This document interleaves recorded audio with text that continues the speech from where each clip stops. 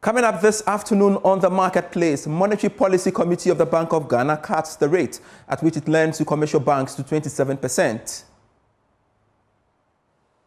We are live at the Bank of Ghana for more, plus have a discussion on its impact on the economy. Also in this bulletin, Ghana's total export earnings reached a record $13 billion, while our trade surplus hit favorable levels ending August this year. Plus, today on Showbiz, we shall be telling you how AI is shaping the future of the creative industry. Details of this and more lined up for you. Please stay.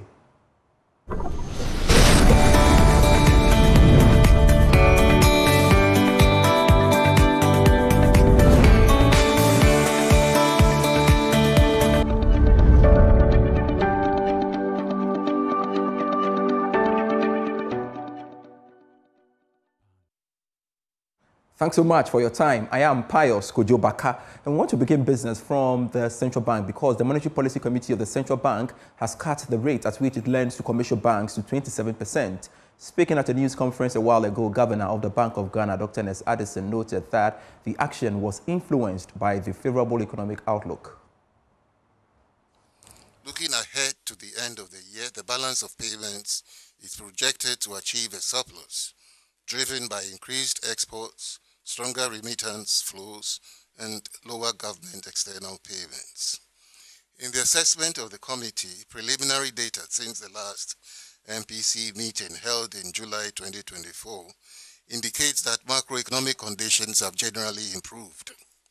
Headline inflation has eased and growth has picked up. Fiscal policy implementation has been robust, providing impulse that is supportive of growth, while monetary conditions have remained tight and supportive of the disinflation process. Headline inflation since the first quarter has declined for the fifth consecutive month by 5.4 percentage points. Core inflation has also declined sharply over the same comparative period by 6.9 percentage points. These trends suggest that the disinflation process is on course. The latest forecast showed that the inflation will continue to ease towards the range target of 13 to 17% for the year and steadily track back towards the medium-term target of 6 to 10% by the end of 2025, bearing unanticipated shocks. At the current juncture, the committee judged the risks to inflation outlook as fairly balanced. Given these considerations, the committee decided to lower the monetary policy rate by 200 basis points to 27%. Bank of Ghana also launched the Ghana Gold Coin program.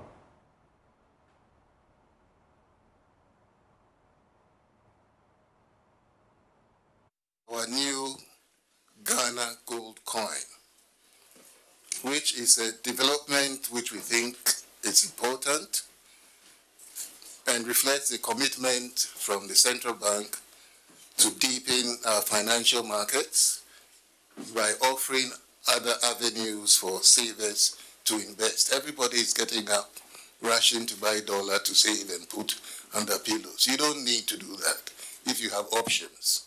Now, if you don't buy dollars, you go and buy treasury bills or bonds. We are giving you an opportunity from the domestic gold purchasing program to also buy gold. This is what we are trying to launch now, and we call it the Ghana Gold Coin. The Ghana Gold Coin is manufactured from Dory gold, dug out of Ghana, which has been refined to 99.99% purity. It is issued and guaranteed by the Bank of Ghana. It will be available in 3 different units. That is the 1 ounce coin, the half-ounce coin, and the quarter-ounce coin to suit different investment needs. Each coin has the Ghana coat of arms in front and the Independence Arch at the back. The packing of the gold coin will be a wooden storage box, a transparent coin holder, and a certificate of ownership. The Ghana Gold Coin enables the Bank of Ghana to mop up extra liquidity in the banking sector and will supplement the use of our Bank of Ghana bills and overnight depots for liquidity management. It gives savers resident in Ghana an additional avenue to invest, reap the benefits of the Bank of Ghana's domestic gold purchase program.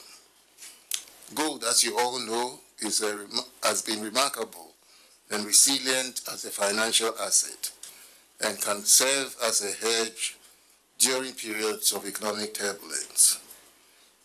We see the issuance of this Ghana gold coin as it democratizes access to enduring financial assets, enabling Ghanaian residents to diversify their financial portfolios. In the next 2 weeks, this will be available in the market to be purchased through commercial banks using the Ghana cedi and will be priced. And I want us live to go now to the Bank of Ghana for some quick updates from my colleague George Yafe, who is monitoring developments in that space for us. And George will pretty soon join us for some quick conversations on what the governor has been saying in relation to the policy rate cut and, of course, the newly introduced gold coin program. As you heard, the governor explain its purpose, saying that, well, it will mop up excess liquidity in the market. And I want to engage my colleague George Yafe, who has joined us live now for some quick conversations on this. Thanks so much, George. And what other reasons did the governor give for this significant drop in the policy rate?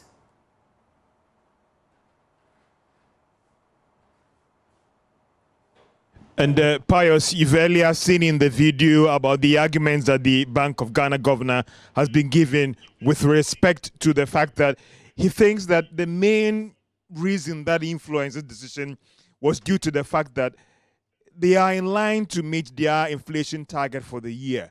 And don't forget that the Bank of Ghana is primarily focused on inflation targeting. And are there any threats or anything that will prevent the Bank of Ghana from achieving this target?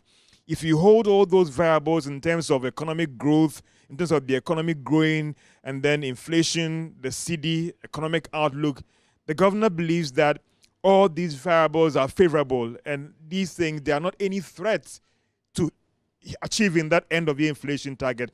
That's why the governor believes that if he looks at all these variables, then it looks like it is right to lower this rate by this significant margin, hoping that that would also help in stimulating growth. And that is why they went ahead with this significant reduction in the policy. Even ahead of this, engaging a lot of market watchers, the projection was about 50 to maybe about 100 basis points. And so it looks like even the economy might grow larger or bigger than what government itself has projected. And they're even likely to do lower than the 15 to 17% band in terms of inflation, Pius. And I'm curious, George, what is Ms. saying about the cedi and, of course, how they intend to stabilize it going forward?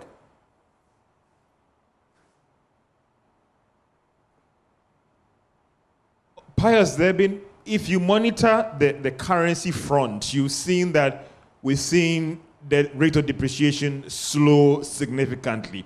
But again, if you also look at our reserves as well, some have argued that having over $7 billion as our reserves, maybe a lot more needs to be done to help in stabilizing the Ghana cedi in terms of intervention.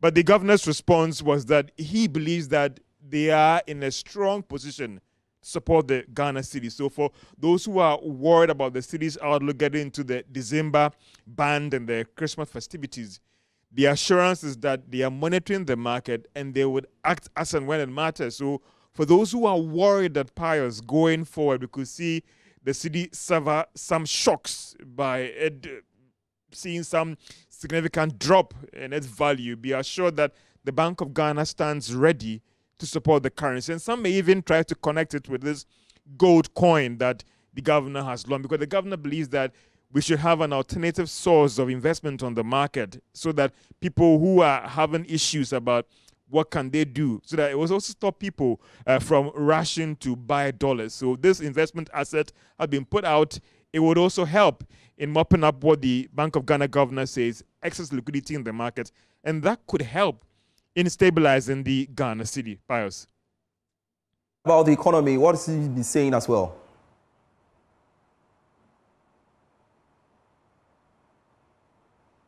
Well, in terms of the outlook, the governor believes that it's favorable. I mean, to quote him verbatim, he thinks that the economy is doing well, the economy is recovering. And if you look at all the variables that you want to evaluate in doing an assessment that whether an economy is doing well, all these variables are moving to the positive band. And therefore, that news should get into the market. And that will go a long way in helping to reduce the cost of credit and ensure that the cost of doing business would also be influenced. And also the fact that inflation as well will continue trending down, as he says that they stand ready to do what they have to do to ensure that they hit their end of year target of 13 to about 17, Pius. All right, so George, let me hold you on once more and, of course, engage you on the gold coin, which the governor introduced a while ago. Tell us, so how is it going to be rolled out?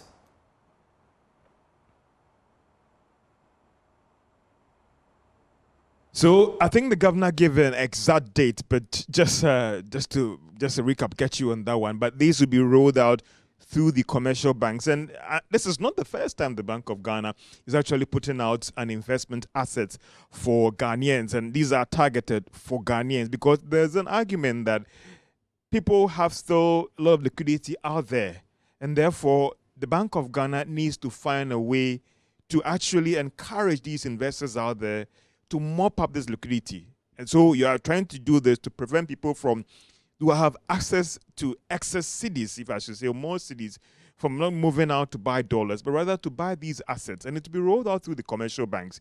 And it will be priced based on how gold is quoted on the international market. So, Pius, if you have money and you think that you want to hedge against inflation, maybe the gold coin might be the option to go rather than rushing to buy dollars. Because if you also monitor dollars on the international market, it is struggling actually. But we've seen that gold has always been a safe haven for investors when it comes to trying to ensure that they don't lose their investment. So it'll be rolled out through the commercial bank. In terms of the pricing, Pius, they'll be coming out with that in line with what happens on the international market as well, Pius.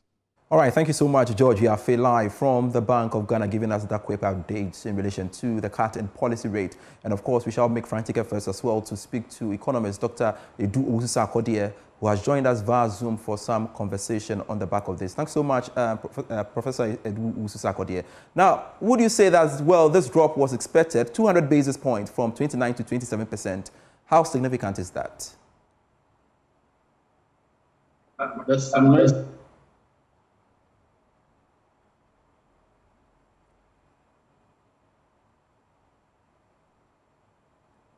Again, sir.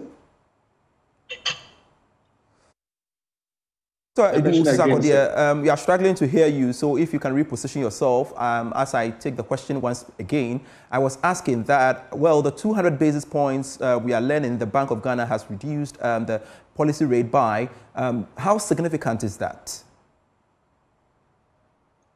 Well, it is significant given the circumstances in which we find ourselves. Remember that the BoG has been increasing the policy rate in their bid to fight inflation using monetary tools. Of course, we all know that the fight against inflation is not only should not be left in the hands of BoG alone, but BoG is just using its available tools to fight inflation. So if the disinflation process is appreciated, is okay, then it is okay for them to also reduce the policy rate. Of course, we have had 15% policy rate before in this country. So if it's at 27 or 20, if it's above 20, it is still high. And so we have to move gradually. We should not forget where we have come from. The year 2022 was devastating. The exchange rate depreciated, inflation was, we ended the year with 54%.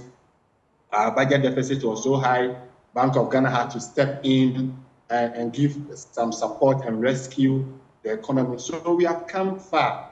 And so, yes, we all expected, or we all expect the policy rate to go down as low as 15 or 10%. But hey, we have gone through difficult challenges. So in order not to, jeopardize the gains, they want to release the policy rate gradually. They want to reduce it gradually, because if you are on the path of recovery, this is not a time to take drastic measures. You have to be measured in whatever you are doing. So I think BoG is just being measured in the approach to ease or reduce the policy rate. They don't want to give like 500 basis points reduction. No. You have to do it gradually to see the impact as and when they can. And I'm sure they will meet in November. If things improve, they may reduce it again. And if in January they meet and things have improved, inflation has come down to single digit, I'm sure they'll slash it to somewhere 15 or 17%. All right. So do you get the sense that, well, this also signals that the economy is doing well, bearing in mind that our debt levels are increasing despite the completion of the domestic debt exchange program? Yeah. I mean, the macro fundamentals are many. There are a number of indicators that we use to measure the macro fundamentals. So while some may be positive, others may be still problematic. So yes, the governor himself has acknowledged some of the gains we have made as a country with regards to the macro fundamentals. Our reserves, we are building reserves. The gold purchase arrangement is ongoing. Budget deficit is being contained. Well, of course, when it comes to, and the growth has picked up. In fact, the growth rate of 6.9% is so surprising to many, because a country that has gone through domestic debt exchange, we will not expect the country to pick its growth up like that. So it's something remarkable, and I think we commend the government for that achievement. But back to your question, the public debt, yes, it's still a worrying situation. It is a reason IMF insisted that the government of Ghana restructure its debt before they give the IMF program. So your question is right. We have restructured. Why the increase again? You also agree with me that our city has worried us. And in Ghana, if you want to talk about any macro indicator, I think the exchange rate comes first, because it triggers or it affects almost every other macro indicator. It affects inflation, transport costs, cost of water, cost of tomatoes, and also the public debt. So because there's an external debt component of the public debt. So whenever the city depreciates, it affects that. In fact, in the year 2022, the Minister of Finance told us that the exchange rate effect alone added 90 billion cedis to our debt. The research we have done, I've done with my colleagues, indicates that the exchange rate contributes to 29% of the development of the public debt. 29%. And it's a worrying situation. So in as much as we want to manage the debt, we must not lose sight of the impact of the exchange rate on the development of the public debt. All right. So yes, it's gone from the exchange rate and other things. In a minute, I want you to do this for me. So ultimately, how do you think that this will impact on the cost of borrowing or doing business in the country? The drop, I mean. It is okay. I think George even said that many predicted 50 to 100 basis points reduction. Now we have 200. So it means that the BoG has gone beyond the expectation of businessmen and women. They all understand the difficulties that we find ourselves. So it will reduce the cost of borrowing. But cost of borrowing, the policy rate is not the only determinant of the cost of borrowing. Non-performing loans, they are all part of it. The address system of borrowers. Somebody comes to borrow your money, they cannot find a person to chase for your money. So we must rather tackle all the determinants of the cost of borrowing, of which the policy rate is one. All right. And from that angle, I think it will help reduce the cost of borrowing, and businessmen and women will be happy with the Bank of Ghana with this approach. Very well. Thank you so much, Dr. Edu Owusu-Sarkodie, for joining us on The Marketplace. He's an economist. Let's touch on one of our headline stories. The country's total export earnings continue to reach record levels. The Bank of Ghana puts the amount at $13 billion. Now, there is more from the latest economic and financial data released by the Bank of Ghana. Gold was the highest contributor, getting Ghana more than $7 billion as at the end of August this year. Oil exports, on the other hand, got the country $2.7 billion, whilst cocoa did just under $1 billion. However, on the other hand, we spent $10.1 billion to finance our imports for the first 8 months of this year. The development, however, resulted in our trade surplus reaching $2.7 billion. The trend has shown some significant increase over the past 4 quarters since last year.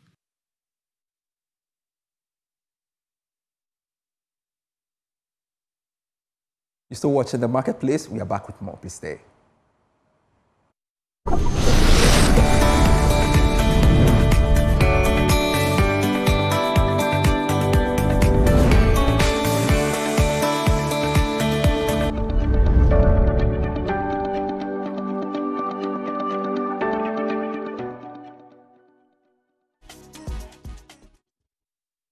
This is still The Marketplace, and time now for Showbiz, and welcome to another edition of Showbiz right here on The Marketplace. Now today, we delve into a topic that is shaping the future of creativity and innovation, that is artificial intelligence in the creative industry.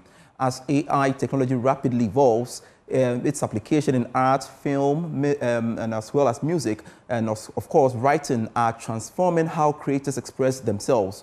Recently, Times Magazine unveiled its highly anticipated 100 most influential people in AI list, sparking new conversations around the role of AI in the creative space. Joining us to break this down is culture journalist who's been at the forefront of the discourse, Kenneth Awotwe-Darko, joins me in studio for some quick conversations on this. Thanks so much, Ken, for joining me on The Marketplace. Now, tell me how AI has impacted on the creative industry generally. So it has done a lot of good for the industry, especially considering the past 2 years. There has been a very fast and wide reach when it comes to artificial intelligence on the creative space. It is doing so much as well in the corporate world and also in the business space as well. But creativity, when it comes to like show business, when it comes to music, movies, and other art forms, it is also doing very significantly well in those areas. For instance, earlier this year, we had seen a lot of songs basically being composed using artificial intelligence. You've seen there was, I think, some couple of months ago, there was a certain music beef in the American hip-hop industry, and there was the use of artificial intelligence by even people who were not even, attached to the music world in any way. There was a comedian that actually called King Wilonius or something like that, who actually composed an AI version of a diss record to another artist in the US, which also sparked a lot of controversy. For instance, in that specific, maybe ordinarily, the AI list that you were mentioning by Times Magazine that was published earlier this month, ordinarily you wouldn't find a lot of comedians and some of these people in there, but because of how he used artificial intelligence in that innovative way, his name made it onto that list, which is why we are talking about its use in this space. Is there any backings to these claims, really? Yes, so since its inception, and it's, as far as the numbers are concerned, there are some figures to back this. Right. So if we look at this, you realize that there was a research that was published by Forbes earlier this year that indicated that AI will have an estimated, 21% net increase on the GDP of the United States alone by the year 2030. So if we look at this projection and the other ones that we will be showing on the screen as time goes by, you realize that there is a lot of potential that is, can be, derived from all of this as well. If we look at this as well, it'll tell you that 64% of businesses expect artificial intelligence to increase productivity. And that is something that the creatives in the entertainment space are also looking forward to capitalizing from. Great. Thank you so much, Kenneth, for joining me in Studio 4 Showbiz. That's it for the bulletin. I am Pius Kojo Baka. See you at 5 p.m.